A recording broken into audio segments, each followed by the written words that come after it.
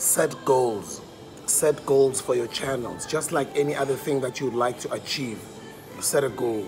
Last year with the Hustlers Corner, beginning of the year, we said by the end of last year, we want the Hustlers Corner on 100,000 subscribers. We ended off the year with over 150,000 subscribers. And we've just reached 200,000 subscribers thanks to you. We appreciate you. That was our goal last year, 100,000. We surpassed that. We did 150 something, or if not 160. Now we've just reached 200,000. And this year's goal for the Hustlers Corner is 300,000 by the end of the year. 300,000 by the end of this year. Is that achievable? I believe so. What is the goal for this channel, the DJ Smooth channel? Right now we're sitting on 70,000 subscribers, and our goal by the end of the year is 100,000 subscribers. We have 7 months to go. After you set your goal, you divide it and say, okay, cool. How many months are left till the end of the year? June, July, August, September, October, November, December. That's 7 months. And then you divide 7 months by 30,000 to reach 100,000. That's roughly about 4,500 every month. And then you divide the 4,500 every month by 30 days. Let's do it. 4,000 divided by 2. That means it's 2,000 a week, which means it's 1,000 new subscribers a week. That's my goal. So you see, I easily just break down my yearly goal. So if I want to be on 100,000 subscribers by the end of this year on this channel, it means I need to achieve 1,000 new subscribers weekly. Every week I must at least have grown by 1,000 subscribers. So what is your goal? Is your goal by the end of this year to be on 5,000 subscribers? Is your goal by the end of this year to be on 10,000 subscribers?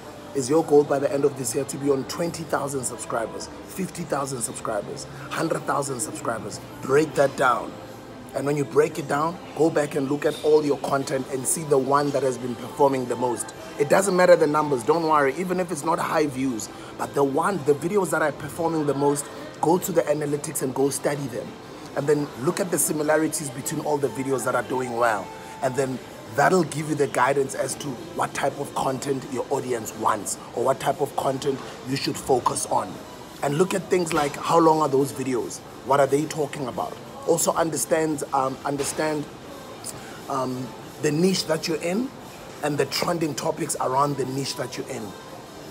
And then those numbers and the graph analytics behind the scenes in your videos, on your videos, will give you an understanding or an idea as to what your audience wants. And then you focus more on that, you give them more of that. So I'll give you, for example, myself.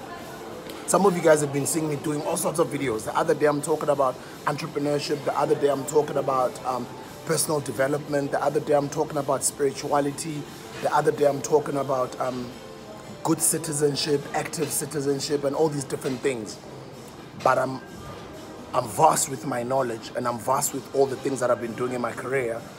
But at the same time, yes, I always keep myself up to date with what's going on out there because I'm a broadcaster, I'm a podcaster, I'm in the broadcasting space, so I need to know what's going on. I might not know everything, but then I start seeing what videos are performing the most.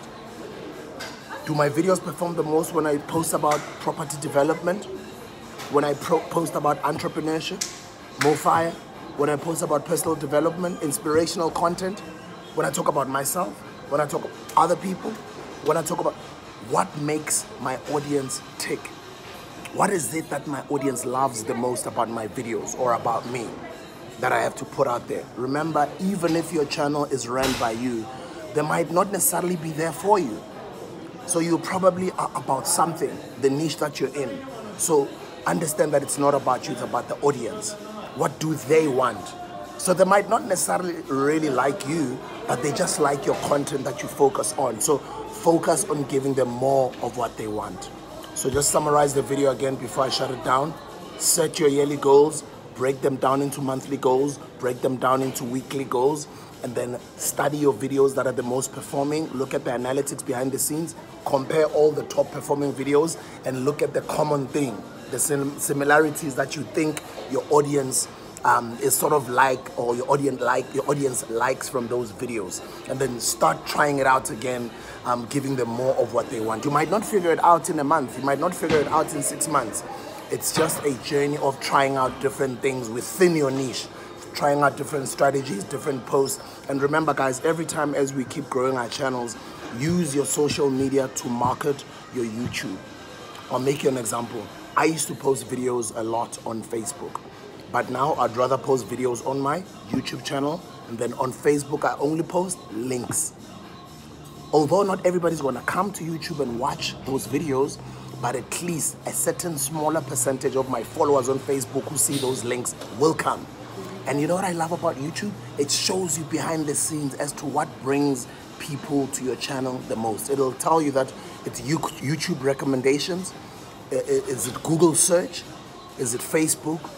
Is it other websites? It'll show you behind the scenes. So for me, even with the Hustlers Corner podcast, most traffic, I get it from my Facebook. So my Facebook acts as a beautiful, good marketing tool for me to grow my YouTube channel. Ever since we started this 365-day challenge, it's hardly been a month. I think when I started, I was around, what, like 59, 60,000 subscribers. We're now on 70,000 subscribers, thanks to you. So in a month, we've achieved 10,000 subscribers. That is great. So that is the possibility. That is what's possible for my channel. It means if I can achieve 10,000 subscribers, it means I can be able to achieve that consistently.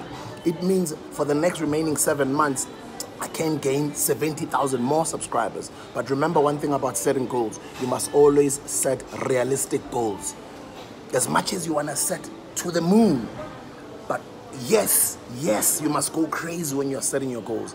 Subconsciously, I know I can achieve 70,000 more subscribers by the end of this year. But I want to be realistic and say 100,000 I'm definitely going to do by the end of this year. What are your goals? What are your numbers? This is just a video of inspiration speaking about goal setting.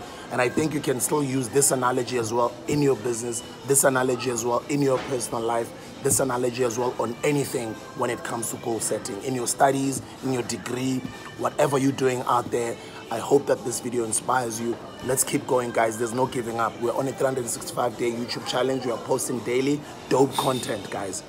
Focus on your niche and focus on creating dope content. Don't be lazy. When you see me pulling out a video and just speaking and sharing wisdom, you can probably do the same. That is if that's your niche. That is if that's what you're passionate about. That is if that's what you think you're good at. I mean, another reason I'll do something like that, it might look easy, but it doesn't come easy. You might be like, why is it that when I do the same thing as Sbu is doing, when I'm just speaking on my phone, like when I'm motivating people, I'm just speaking, I don't get any views, or I don't get that much views? It's because for me, even though it looks easy, for me, but that's what a lot of people know me for. A lot of people always say I inspire them. And a lot of people, even from my podcast, would always say, would like to hear more from you. Yes, we see you interviewing other people, but what are your thoughts? What are your opinions? What do you have to say, Grootman? So because of my career and some of the things, or a lot of the things that I've done, a lot of people will usually say I inspire them, which means they want inspiration from me. That's why I can just pull out a phone and just speak on camera and get high views, because it means my audience loves personal development. My audience loves to hear from me. So it's just a matter of, what do they want to hear from me? Do they want to hear from me talking about myself? Do they want to hear from me inspiring them? Mbakutaza? Do they want to hear from me talking about my businesses? Do they want to hear from me? Like, what do they want to hear from me? And then if you track back since the last month, since we've been doing this challenge, you'll see that all these different videos that I keep posting, I keep on focusing on different things, because I'm trying out different things with my audience and seeing which videos are performing the most when I speak about what. And yes, obviously on the internet, you'll get the most traction when your videos are controversial, or when your videos are negative, or when you're hating on other people, but that's not the energy that I vibrate on. I'm able to put out positive content and still do numbers.